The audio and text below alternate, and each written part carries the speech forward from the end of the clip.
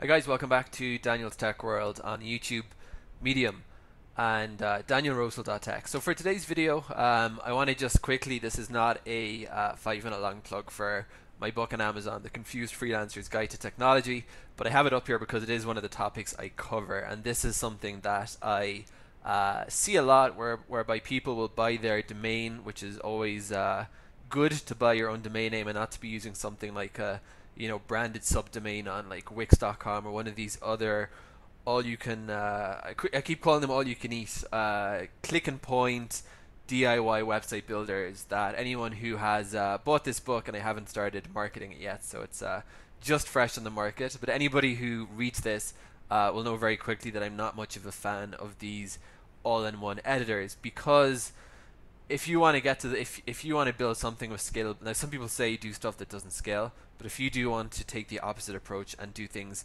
that have a chance of scaling, you're much better off separating out your providers between your hosting company, your domain name company, and actually understanding what's going into making your website tick on the internet, including the DNS records. All of these things, if you're going to be moving around to different infrastructure providers, are going to matter someday. They may not matter now, but when you get to your world domination stage, they will. Okay, so basically, if you've gone ahead and let's just do a real example here, it'll be easier to explain like this. I'm going to go back into this demo account that I use in all my videos, and let me just sign in quickly. Okay, so I've just signed into my demonstration Gmail, and there's really not much in here, just used for these videos. So what I am going to do is show you where you can add more email addresses. So if you click on the accounts and import, that's the fourth tab across to the right at the time of writing. Now if you haven't set up any additional sending accounts, then you're just going to have the Gmail address itself as sent as. Now the Gmail UI has a habit of changing quite frequently. Used to be able to set up your signatures here. Now signatures are taken care of somewhere in the signature, so you don't want to generally do that as well. And let's firstly add our new email address. So I have just in the last week set up again for these videos this domain called DanielRosehill.tech. So what I'm going to go ahead and do is log into my cPanel, and I'm going to create an email at DanielRosehill.tech, and then I'm going to add that as a sending address in Gmail. Okay, so I've gone ahead and loaded up my cPanel for this domain name, and if you scroll down a little, I scrolled down a bit from the top, your cPanel might look a bit different. It varies a lot between hosts. This is actually part of a reseller hosting account, so there's actually quite a lot. If you have like a little cheap shared hosting thing, they may restrict this, but this is a quite decent array of cPanel options. But irrespective of whether you have a lot or a little, you should have the few things that I'm going to show in order to make this system work for you. So they're all email related. One is email accounts, the second is forwarders, the third is default address. Now you might see this described as catch all, and the next thing is some kind of spam filtering. It depends what spam filter your web host uses, but this one's called Spam Experts. And I explain in the book why you want to basically take off spam filtering at the host level, and that's because Gmail has its own spam filter. As you know, if you just jump back to our inbox for a second, we have the spam inbox here, and Gmail will process whatever you send its way and apply spam filtering. So it doesn't. You might think it makes more sense to do spam filtering twice. It actually doesn't, because you're just going to increase the risk of legitimate email being caught in one or the other spam filter. And additionally, in Gmail, there is this nice feature. If I can, for example, use my own website here, the email I sent, you have this option that if I want to send an email to myself, let's say I'm putting in a wildcard here. Wildcard stands for any email address at dsrghostwriting.com, and I can create a filter that never send it to spam. So basically, the Gmail spam filter, or the G Suite spam filter, if you're using your own domain on G Suite, is very good, and it is disadvantageous to use spam filtering at both levels. So what I do is go into Spam Experts, which is the one that my host has got running over here. And you will want to basically disable. Now you can also, if I go back up, you can also just search for spam, and you can see spam filters. There might even be a couple of overlapping systems sometimes. So I'm just going to go to spam filters here, and I've already actually disabled. You can see here process. Now when I got the account, it looked like this. So I basically disabled process new emails and marked them as spam. So that means that there's no spam filtering happening at my cPanel. It's just going to pass stuff on. So let's go and set up an email just to associate with this Gmail over here. So the first thing I'm going to do is jump up to email accounts, and I'm going to go ahead. You can see I've already set up demos and Daniel and Rosehill Tech. I'm just going to create a new one from scratch over here, and I'm going to click on the create button to do that. This is a screen, and I'm just going to call it Gmail_demo because I'm going to be showing how to attach that to Gmail, and I'm going to give myself a password as well.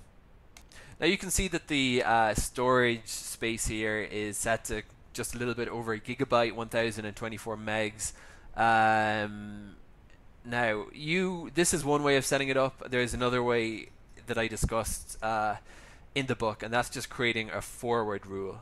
If you do it this way, it's going to mean that you're going to have an inbox on cPanel. To be honest, if you have storage space in your cPanel, because emails are relatively light, I would put this to unlimited and just create the inbox in your cPanel. That means that, but that does mean that it's going to be existing. The emails are going to live on the web server, and they're going to be forwarded to your Gmail. So that's one way to set it up. So I'm going to go ahead and create this, and then when we're creating the forward, I'll explain your second option. So I've just gone ahead and I have created Gmail_demo, and this in my cPanel, if you look at the connected devices, this will give you the server information for the outbound server, which is the SMTP server, and for the inbound server, which these days is IMAP. If you're still, you don't use POP, even if it's an option, it's antiquated and unencrypted. So I'm just going to click on connect devices, and I'll just show you what cPanel tells me. This is a screen we get to, and as you can see in my cPanel, I have two options. One says secure SSL TLS settings, and the other one is not secure. And you can see, remember I mentioned the antiquated POP 3 that still exists, and it's got port 995 here for the inbound. So basically, you want to use these, basically secure SSL TLS. As to which, it doesn't usually matter, except that there's different ports. The ports for the outbound are typically port 465 is for SSL authentication over SSL, and port 587 is typically for the one used for authentication over the TLS protocol. But basically, let's just stick to SSL and 465. And the important information here is the outgoing server is this one, mail.danielrosehill.tech, and username is the address itself. Password is a password we configured. Now you have a nice little option here, just to point this out, of you can actually send yourself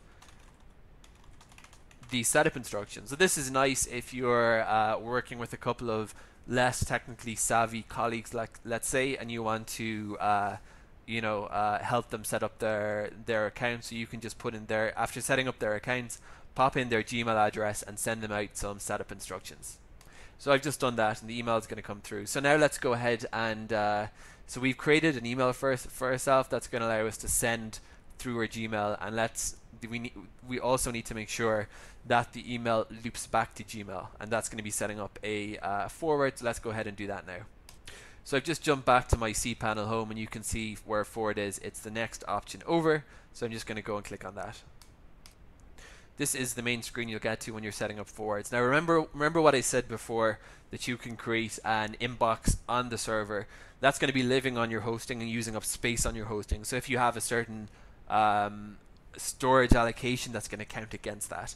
So what you can do instead, I did set up the account, so it's going to be a real outbound account, but if you're only receiving mail, now in order to send through Gmail, you do need the real account. If you only want to receive mail to your branded domain, put that onto your Gmail, you can just go ahead and set up a forward. But if you're going to be sending and receiving, you need both. So let me now go ahead and create this forward. So I just clicked on add forwarder, and Gmail underscore demo is what we want to forward, address to forward, at, and then the domain, and then we're forwarding this to Daniel Rosehill demo at gmail.com. There are advanced options that let you do some more interesting things, but that's basically what you need to do. And click add forward. And we get a confirmation message saying all emails sent to Gmail at will now be copied to Daniel Rosehill demo. Why this matters is that when you are setting up the Gmail address, Gmail will send a verification code. You want that verification code to loop back so that you can pick it up right there in your Gmail and allow the authentication to take place. And just remember that we also disable the spam protection just in case that got caught up in spam on the cPanel side. So I'm back on my Gmail here, and now what I want to do is click on settings, see all settings, and jump across to the accounts and import setting we were at before. Send mail as we have this option under your default address called add another email address. We're going to be clicking on it. Pretty self-explanatory from this point forward. So we're going to put in Gmail underscore demo at danielrosehill.tech. Now this treat is an alias button. You can learn more here about what this does. It's by default turn on. Gmail's documentation will explain when you want to tick it and when you don't want to tick it. Basically, for most use cases, treating as an alias is the option that's going to be useful. So I'm gonna leave that turned on. So then I'm just going to click on the next step option. Now you do have the option to specify a different reply to address. That's not recommended. We could put in the Gmail address, but for the sake of it, the reply to is another kind of meta field, header field in the email, and by default that's set to the sending address. You can have a different reply to and just make sure that it goes to somewhere else. There aren't that many cases in which it's useful to do that, so you don't need to specify that address. You can just proceed to the next step here. Now you can see SMTP server has been automatically populated, and what you might notice here is that it is different than the server address that cPanel told us to. Now this is happening because I'm using Cloudflare on this domain. Cloudflare, which I've talked about a few times, is this really amazing service that sits between your website, your web hosting, and the internet, and creates proxies. So what you're looking at here is actually the proxy SMTP server. It's not the SMTP server. It's the proxy that Cloudflare has generated so that people that are doing stuff like scanning your network maliciously, and that's pretty easy to do. You can just hackers, people that are trying to break into your domain, can literally just see all the infrastructure that you've set up, including your SMTP server and your web server and everything you have on the internet. So Cloudflare has a few. It's not just for proxying, but one of the things it does is it proxies servers. So this automatically detects, and you can, if this has happened, you can go ahead and use this. You may be unable to use the actual mail server. If that does happen, then what you need to do is go into Cloudflare and you need to actually turn off the proxying for the MX records. Now, getting a bit complicated here, the MX records are what tells the server where to go to for mail, so you can just disable the proxy in Cloudflare for that. I just wanted to quickly show what that looks like. So this is your Cloudflare, and this is your, you'll see MX, your mail records here. If it's orange, that means the Cloudflare proxy is running. You click that, it'll go back to gray, and if you do that, the mail servers, the MX records, will no longer be proxied, and you will not run into this thing when you're trying to set up sending through Gmail. So I've just gone ahead and added my username and password into the appropriate fields. It's automatically detected, as I said, the Cloudflare, and it's detected the port 587. So I'm just going to go ahead and click on add account for that. Okay, so after going through this process, you will get add another email address you own, and it'll send an email with a confirmation code was sent to the address. Now remember that we created a forward, so the beauty of this system is that the code should loop back. So I'm just going to move this over. Now you could of course go into the webmail of your cPanel email and use the code that way, but this is easier. You may as well, if you set it up, take advantage. Alright, so we did have about a 20 to 30 second time delay over there, but it did make its way to us in the end. So this is the email you get from Gmail. It's got a link, or you can just do the code. So let's just do the code because we have the window open. Pop that in and then click on the verify button. So that's been successfully verified, and you can now see that if you go into all settings, accounts and import, and you have your branded email address connecting over SSL on port 465. So you can go ahead and make that default, and that means that you'll basically, your default sending email is going to be that. So this is where the signature comes in. I would go ahead and I would just create a new signature for yourself. Whoops.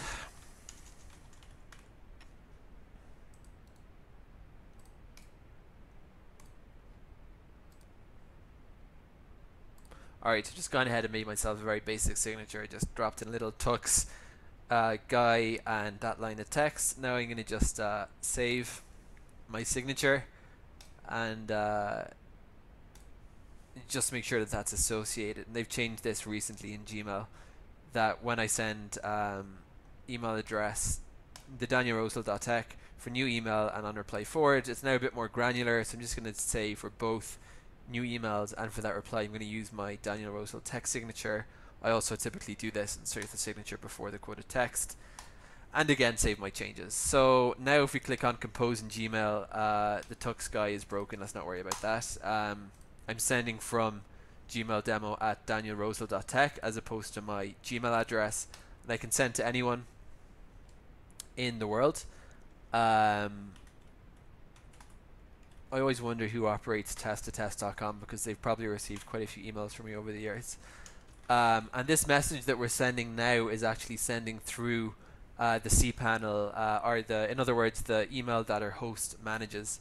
It's sending through that. If we go and send this test message to test2test.com, and we can go into our webmail interface on the hosting email, and we can find our message should be there as well. If you're not sure that your email address is working to receive email, we know it is because we just received the verification code. You can go ahead and want to use one of these online email diagnostic utilities, but it shouldn't really be necessary. It's pretty straightforward to set up. And now we can use our branded email address, or cPanel, without ever having to go near our hosting dashboard or cPanel, and just use everything from the convenience of Gmail. This will inherit, so if you're using your Gmail from the app on your smartphone, you will pick up the sending address, and you don't need to worry about the receiving site, because that's already configured on the host, on the cPanel, and it'll all come back to you. So you can really use Gmail from wherever you typically use Gmail, whether that's your laptop, your desktop, or your smartphone. Thanks for watching the video. If you have enjoyed, then please, or you just want to get in touch, you can reach out to me at danielrosehill.co.il.